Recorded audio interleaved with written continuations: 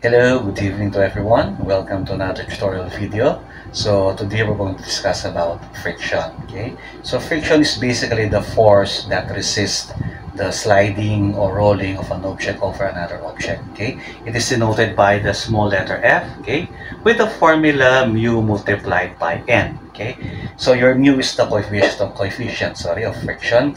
So it basically means it is the amount of friction between two objects. So meaning if let's say your surface is quite smooth, let's say glass siya, then you're going to slide an object over glass. So medyo konti ang coefficient of friction compared to, let's say, cinder block or parang magaspang ang surface and tutulak mo isang object or control an object, medyo malaki ang coefficient of friction niya. So mu basically depends on the surface of both objects. Okay. Now N is the normal force. That is the force that is pushing the object up, or it is the force exerted by the floor, okay, or a surface over another surface. Okay, so let's try to illustrate para mas mag-gets ninyo. Okay, so let's say you have a surface here, then you have a certain object. Okay, let's say this is 20 kilograms. Okay, so we're going to push the object. This is your force, or FA, your applied force. So it's the force you applied in pushing the object. Okay, so you will be hindered, or it will be resisted by your friction. Okay, in this case, your static friction. So meaning, if you try it, when you move an object na medyo mabigat, mahirap siyang itulak muna. Okay, pero pag natulak mo na yan, umaandar na siya, gumagalaw na siya, is mas madali lang itulak. Okay, so pag gumagalaw na siya, okay, what resists is your kinetic friction. Okay, so meaning pag static, that means that it isn't moving. Okay, your kinetic friction means gumagalaw na siya. So you cannot have both static and kinetic at the same time. So static lang siya when it's not moving, and it's kinetic when it's moving. Okay, now to solve for this, you need to know the value of your coefficient of friction, and of course your normal force. Okay, so in this case, your 20 kilogram here is your weight. Okay, so your normal force is the force that's pushing it upward. Okay, so meaning for your normal force, let's say you have 20 kilograms, your normal force now is equal to 20 kilograms multiplied by 9.8 meters per second squared, or your Fn is equal to your weight or your mass multiplied by your gravity. Okay, so meaning let's try to solve this. What is the normal force of the object? So it is 20 multiplied by 9.8. So it is 196. So your normal force in this given problem is 196. So it is kilogram meter per second squared, or it is equal to newtons. Okay, so your force now is equal to 196 newtons. That is the force pushing the object upward, or the resisting force. Okay, now let us try to solve for the frictional forces. Okay, so like I said, your F is equal to your mu multiplied by your normal force. Now let's assign a value for mu. So it depends on the object, or on the surface of the object, kung ano yung mu mo. Pwedeng mataas siya, pwedeng mababa. Okay, depende sa surface. So for example lang, your mu of S is, let's say, 0.05, and then your mu for your kinetic is 0.3. Okay, so normally the coefficient of kinetic for kinetic friction is lesser than static friction. I haven't solved a problem wherein mas malaki yung kinetic friction sa static friction in the problems I've solved. And obviously naman, when the object is not moving, kung mabigat yan, mas malakas ang kailangan mo na force para gumalaw siya. And then pagka gumagalaw na yung object mo, medyo mas madali lang tinutulak. Pero pag tinigil mo ulit, titigil siya, that's back to static friction na naman. So mayroon na yung pagtulak mo. So example lang to, let's say lang it is 0.5 and 0.3. Okay, so meaning for static friction, I think I've lost all the ink in my class yesterday. Okay, so for static friction, we have your mu, let's say it is 0.5. So 0.5 multiplied by your normal force, which is 196 newtons. Oh, wait, try another marker. So let's try to solve that. So that is 0.5 multiplied by 196. So this is equal to 98. Okay, so your Fs now is 98. Okay, 98 newtons. Okay, now solving for frictional, for kinetic friction, we have 0.3 multiplied by 198 newtons. Now I forgot, this is not equal to, this is less than or equal to. So your static friction may vary. Okay, I'll explain it later why it may vary. Okay, now solving for Fk, we have 0.3 multiplied by 196. So it is 196. That's equal to, can't see, wait, that is 0.3 multiplied by 196. Okay, 58.8. So your Fk is 58.8. Okay, so pardon for the marker. I think I've lost all my ink. All the other marker I think I left at school.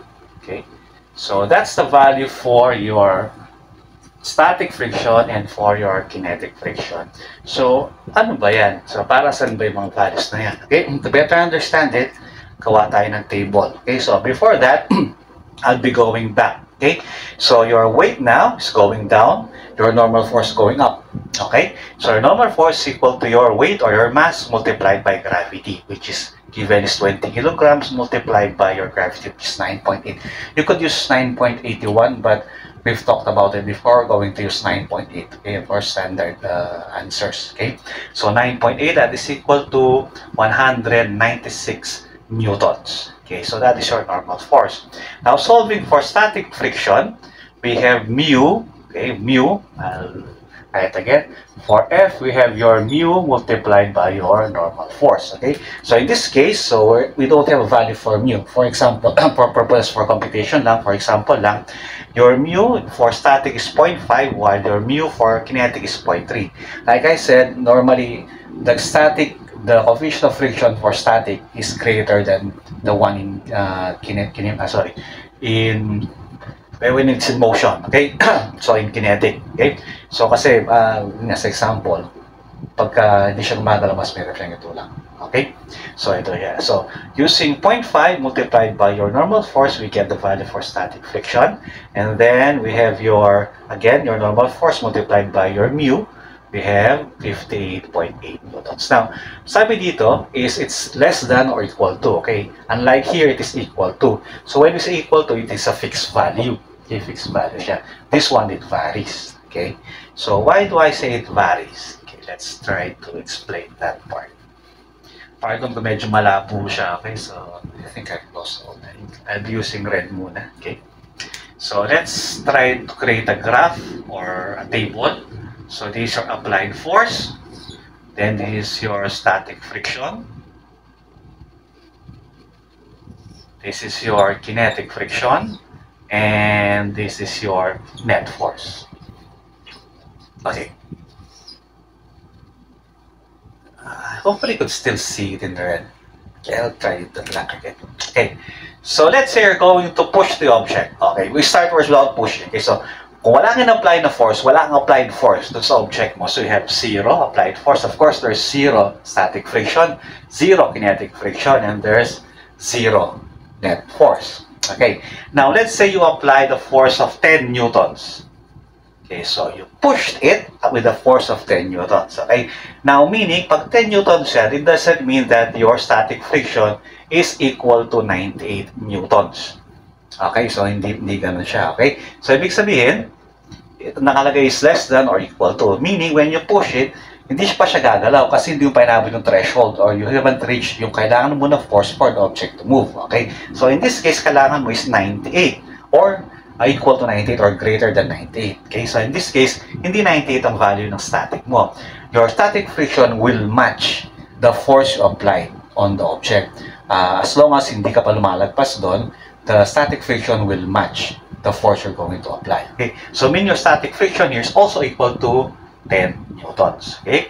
Your kinetic, syempre, is 0. Since I said there shouldn't be, or there can be 2. Okay? Static and kinetic, hindi pwedeng dalawa sila. There should only be 1. Isa lang dapat. Pag hindi siya umaandar o gumagalaw at pag gumagalaw siya. Okay? So, therefore, your net force then is 0. Okay? Now, let's I'm losing the ink. Okay? So, 90 newtons. Okay? If 90 newtons, ang force na in-apply mo doon, okay, so tama-tama sa threshold. So, meaning 98 pa rin to. I'll try it. I'll give another example muna. One which is lower than 90. Okay, to better explain it. Let's say it's 80 newtons. Ang force mo is 80. So, therefore, it will match, since di ka pa malagpas doon sa 98, it is still 80 newtons. Okay? 0 kinetic, and then 0 ang net force. Okay, now, if you reach 98 newtons, ang force mo is 98 now, therefore, it is still 98 here. There's no kinetic friction yet, kasi hindi pa siya gumagalaw. Tama-tama pa lang yung binigay mong force to match the kinetic friction.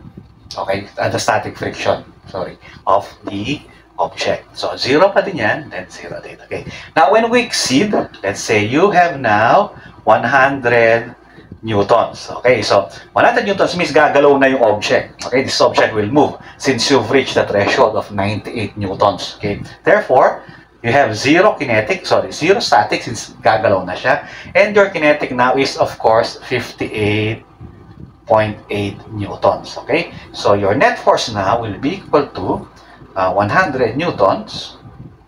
Sorry, 100 minus 58.8.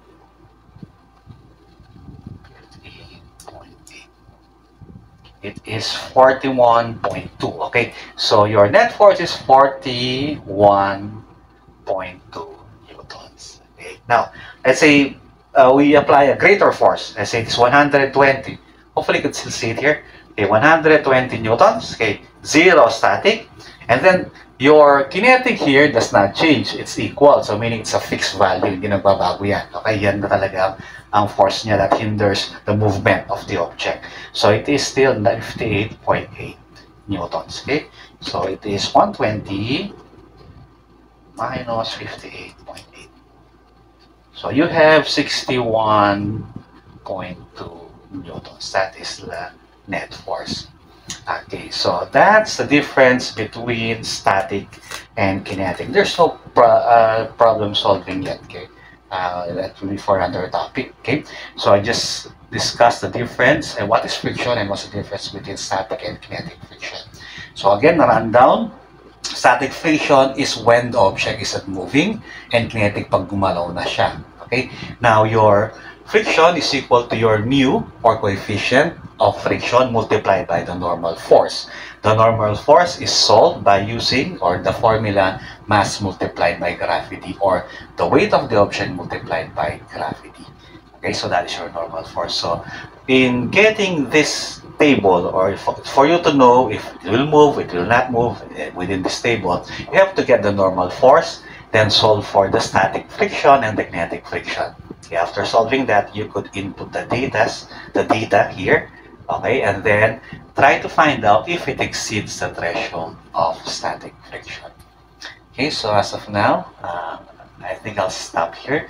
The computation will be in another video. So hopefully you understood this. If not, you could watch the video again. And pardon for dito sa ink, medyo malabo na. Hopefully you could still see it, or you could follow my discussion. I'm dictating naman the values that I'm writing.